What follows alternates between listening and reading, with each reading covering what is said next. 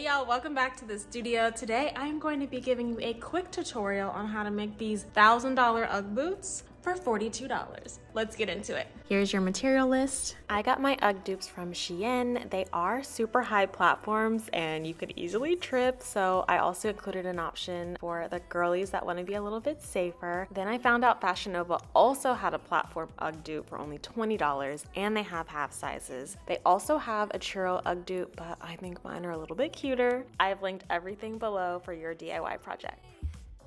Before making your first cut, you want to figure out how much fabric you'll need to drape around your Ugg boot. To figure this out, I tucked my fabric inside the boot, giving myself plenty of excess inside and plenty hanging down on the outside of the boot.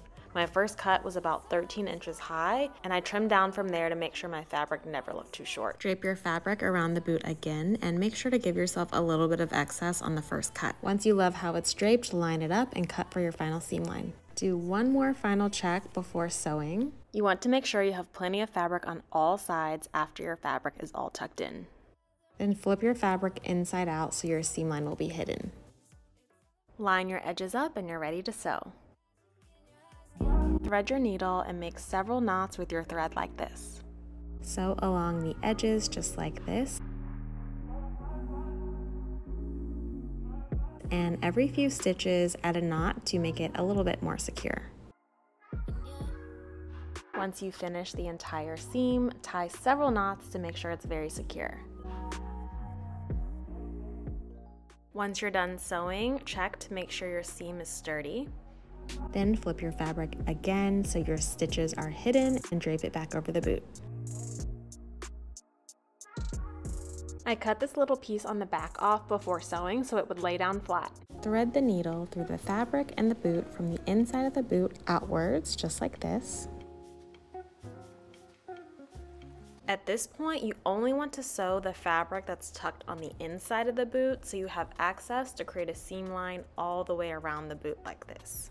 Once again, I added knots for extra support and your stitching should look something like this. I'm a self-taught seamstress girly, but it's most similar to a running stitch with some added knots for support. Cut the excess fabric inside the boot so it's nice and comfortable when you're wearing your booties. I also added some extra stitching to the top layer to achieve that slouchy look. For this part, I did one stitch at a time in specific areas to achieve the look I wanted. Make sure to start each stitch from the inside out so your knots are never showing. Oh, and one more tip, wearing a glove can help give you a better grip on the needle because you are going through super thick, fluffy material and it can be difficult to do with just your hands. I tied a knot in between each stitch to avoid seeing any seam lines. You can avoid some of this by picking a thread color that's a lot closer to your fabric color. When you're done sewing, tie off your knots to keep it secure and then cut the excess.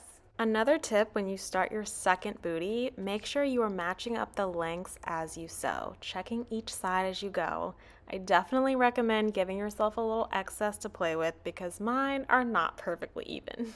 This is my full project breakdown. Now, if you don't have any of these tools or materials on hand, your total would come to $52.22. But like I said, you don't necessarily need the ruler or the fabric chalk, so $42.22 is your all-in budget. This project only took me a few hours, and that included not knowing what I was doing at first and stopping to film. So let me know in the comments if you decide to make this. I highly recommend them. I think they're so cute and easy to make. That's it, $1,000 Uggs for $42. What should we make next?